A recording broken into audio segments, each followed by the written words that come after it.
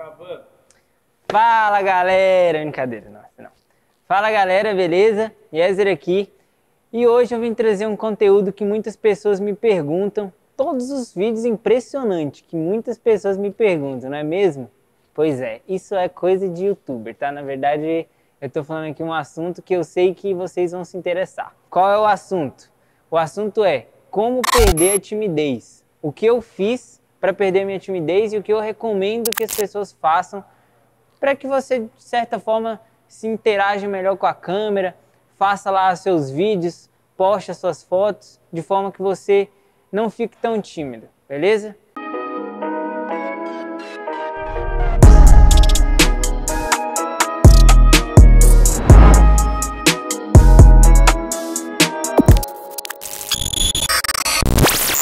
Primeira coisa, gente, eu queria falar um pouco para vocês de como eu comecei e que eu era muito tímido, na verdade. Há uns 3 anos atrás, 4 anos atrás, e também quando eu comecei no Instagram lá em 2013, eu era extremamente tímido, muito mesmo, a ponto de não querer postar foto, não querer aparecer de forma alguma. Tinha vergonha até, inclusive, de falar com as pessoas, era bem na minha. E lá no ensino fundamental, quase que indo para o ensino médio, eu comecei a fazer teatro, para ver se de certa forma eu perdia esse medo ou essa timidez diante das pessoas.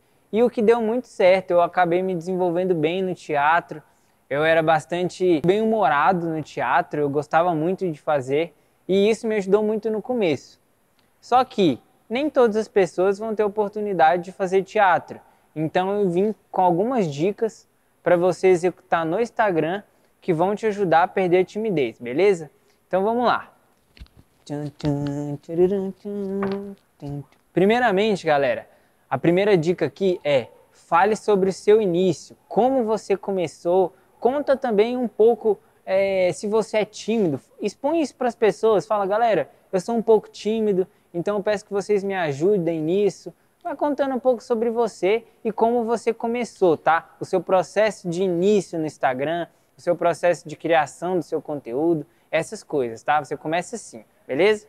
Segunda coisa, gente, responda todos os seus directs, tentando responder eles com um vídeo, tá? Pega ali, a pessoa te mandou um direct, pega ali, abre ele, grava a sua resposta e manda para a pessoa. Se você tiver muito problema com gravar o vídeo, começa mandando um áudio, tá? Mas dê preferência por gravar em vídeo, porque isso vai, de certa forma, te adaptando ou te adequando ao story, que de certa forma ele é igualzinho ao story depois. Então, se você já estiver gravando para as pessoas, você já vai ter uma intimidade maior com a câmera e com os stories. A terceira coisa é, se você tem problema com os seus amigos ou as pessoas próximas a ti, que fazem certos comentários ou certas críticas que te deixam para baixo, eu recomendo que você oculte os seus stories dessas pessoas. Por quê? Porque isso é um impeditivo. Se você fica deixando essas pessoas te acompanharem e deixarem os comentários delas ali nos seus stories, por exemplo, isso vai te prejudicar muito, porque vai minar a sua vontade de criar conteúdo. Então, oculte. É bem simples, você vai ali nas configurações antes de fazer o vídeo, clica ali nas configurações, oculta das pessoas e pronto, tá tudo lindo. Quando você postar uma story, essa pessoa não vai ver. E ó, sempre se baseie na seguinte frase: nunca aceite críticas construtivas de quem nunca construiu nada. Eu levo isso pra minha vida, então eu recomendo que você grave essa frase aí e sempre que alguém for te fazer uma crítica, e veja se essa pessoa é boa na área em que ela está te fazendo essa crítica. Se ela for boa e se essa pessoa de certa forma te inspirar, beleza, escuta o feedback e segue o jogo. Tenta mudar, tenta melhorar, beleza? É isso. Quarta coisa, poste e saia correndo. É isso mesmo. Quando você posta e fica ali tentando encontrar defeitos, você vai acabar encontrando defeito, porque o ser humano é assim. Nada para ele tá bom. Então você vai postar seu story e vai ficar ali olhando, repetindo os stories.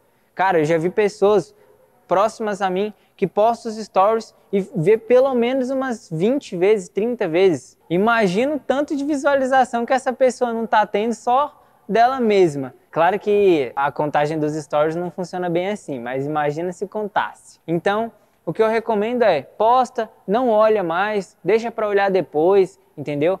A não ser que assim você queira olhar uma vez só para ver se não ficou nenhum problema, ficou direitinho.